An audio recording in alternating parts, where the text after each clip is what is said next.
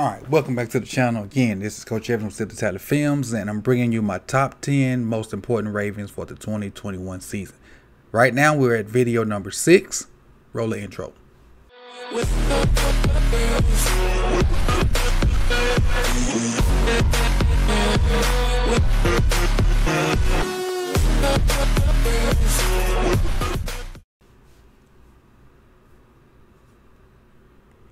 Alright, welcome back.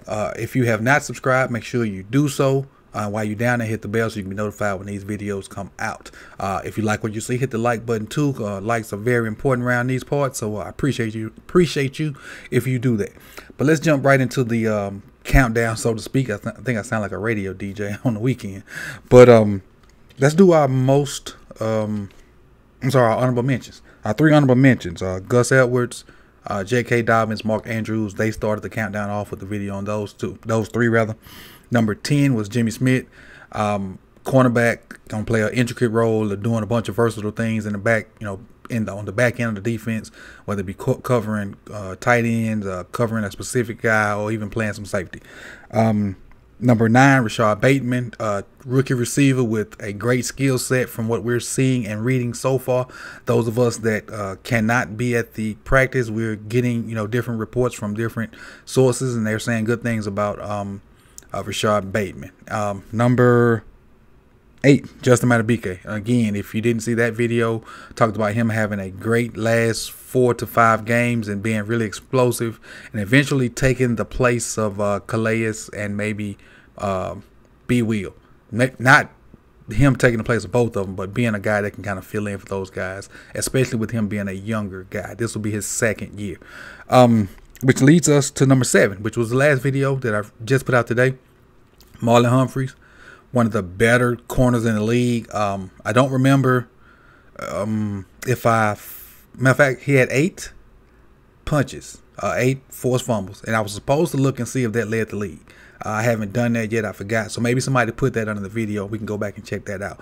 But the way he can cause turnovers is whether it be interceptions or knocking the ball out. He didn't have a 1 interception because a lot of people don't throw at him. He had 11 pass breakups. But he's one of the top guys in the league. There's not very many better than Marlon in the league right now. And the fact that he has Juice Man on the other side of him, that makes him that much better. That also puts a strain on the safeties too, but that's another video. And so we're number 6 now. Number 6 on the list is, this is the perfect time to give this video a thumbs up. And while you're down there, make sure you go ahead and click that subscribe button. Thanks. Marquise Hollywood Brown. Marquise Hollywood Brown. So the reason being he's number 6 on this list is, matter of fact, let's just give him the stats first, and I'll give you a reason in a minute. His stats from last year, he played in 16 games, had 100 targets, which led the league. Him and Andrews both had 100 targets. He caught 58 balls for 769 yards, 13.3 yards per catch, 8 touchdowns with a long of 70. He had 1 rush for 1 yard, and they didn't hand the ball off to him. We threw like a bubble or something. I think he orbit motion in the backfield, and we faked the handoff and threw it to him, and he got it and ran out of bounds. But it wasn't a handoff rush. So that's where that's his stat line. Now let's talk about his impact this year. So we talked about Bateman earlier in this countdown and how Bateman can work intermediate, short, and deep if need be. But what I see Marquise or Hollywood doing is being a straight go guy. And the reason, what I mean by go guy is he can run, or he needs to run. I think he needs to run post, goals, deep comebacks, deep overs.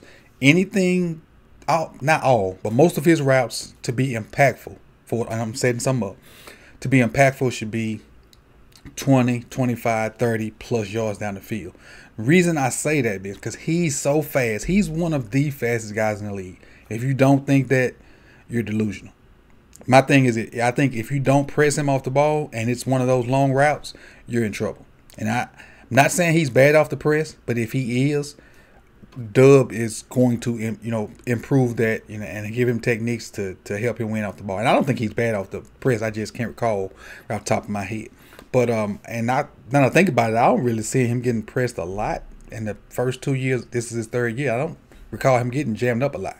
So that's probably not an issue. But if he can run those deeper routes, and now a defense has to allocate a safety on top of whatever corner is guarding him, and that safety in his back pedal has to look, has to check and see what Hollywood is like constantly to make sure that corner's not getting ran by. Or if the safety just knows that the corner's gonna get ran by, he just takes off out of there and leaves a void in the zone and whatnot. If we can get Marquise to do those type of things, the entire offense opens up for everybody, because now it's a numbers game. So really, if you got a safety in a corner, kind of focusing, so to speak, on Marquise, now you're playing 9 defensively versus 10 offensively.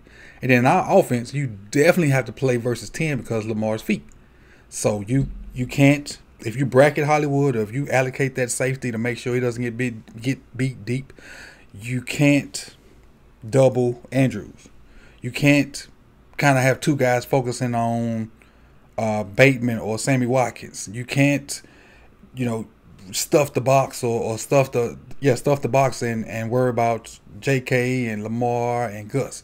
So if Hollywood can get over the top, and he don't even have to catch some of those balls, he just has, the threat has to be there. He has to get, let me see, that's 4 to 5, maybe not even 4 to 5, maybe 2 to 3 deep shots, and make the safety, think, okay, can't let Hollywood, I got to watch over here, got to watch Hollywood. He can't let him get behind me. So now he's backpedaling quicker, or he's opening up quicker. So if a safety's doing that, now he's not really focusing on his run responsibility, because he know he got a guy that can blaze over the top. That's going to open up play action. That's going to open up little stuff across the middle for Andrews or Bateman or Sammy, whoever runs that, or even Borkin if he gets in there and gets a chance, or Tylen Wallace. So if Marquise can establish, okay, I'm a go guy.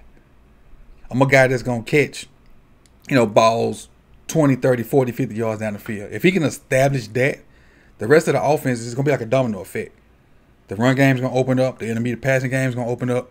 It's crazy how having one guy that can do that opens up everything else.